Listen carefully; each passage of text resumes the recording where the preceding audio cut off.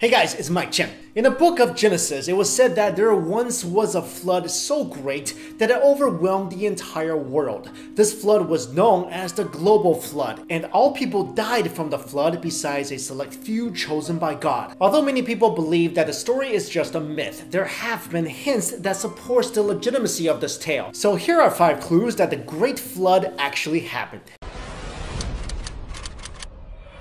Number 1. Stories of a great flood has been told in almost every culture in the world. Not only did the stories of a great flood exist in these cultures, many of them seem to indicate that it happened in similar time periods. And at least for me, such ubiquitous presence of flood legends across the world can't just be a mere coincidence. I mean, I don't think efficient communication tools existed back then, so how did they all come up with the story of a great flood? But from Mesopotamia to Nigeria to China, these flood stories and legends are in almost every culture imaginable, and we'll get to these stories in another video. Although nowadays these are thought to be mere myths, we have to understand that it's not like people back in the day could vlog about something and upload it to ancient tube. There was no face scroll. Most of the time, stories are how people pass down information about events that actually occurred. So maybe the reason there are myths and legends about a great flood from all around the world is because people from all around the world actually witnessed a great flood. Number 2. Evidence of a great flood in China. Like in many other civilizations, ancient texts say the Chinese civilization began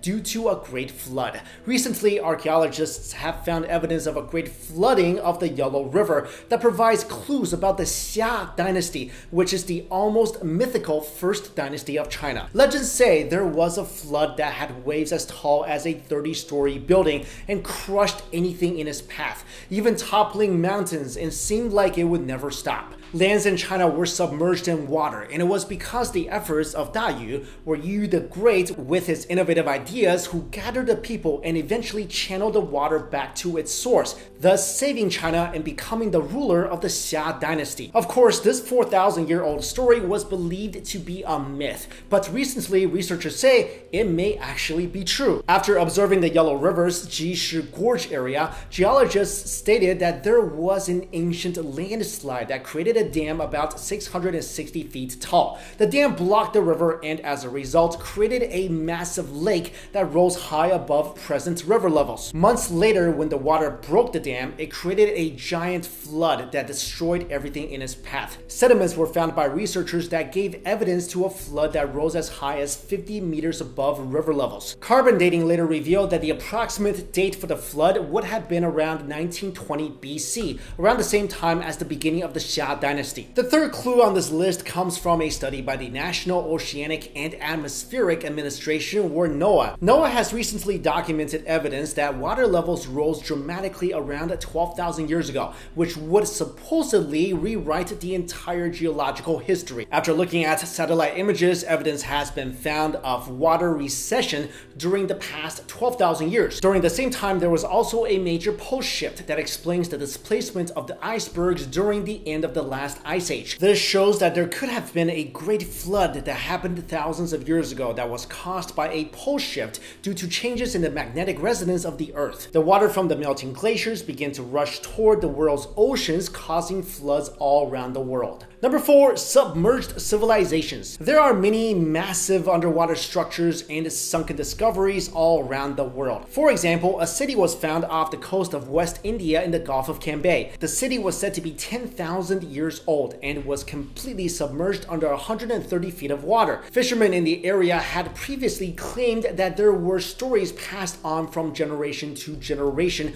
of an underwater city in the area, but no one believed them or cared enough to investigate. It was only until a pollution survey test that was made by India's National Institute of Ocean Technology that researchers found huge structures at the bottom of the ocean in that area. The structures that were retrieved were carbon dated to be around 10,000 years old. Like I mentioned, underwater cities like this one are found all around the world. Researchers even discovered wheel tracks, such as the ones in Maltese archipelago, where the tracks look like they deliberately plunge off cliffs or up and down very steep ridges, and some even drive off the island and into the sea, continuing underwater. And finally, the Black Sea. This is something that started out as a theory by 2 Columbia University researchers. According to them, there really was a mother of floods that occurred in the Black Sea Sea region. They said that the Black Sea was once a freshwater lake surrounded by land until it was flooded. The force of the water was monumental and it swept everything in its path. In order to investigate the validity of the theory, Robert Ballard, who is well known for discovering the Titanic, decided to look for remnants of the flood.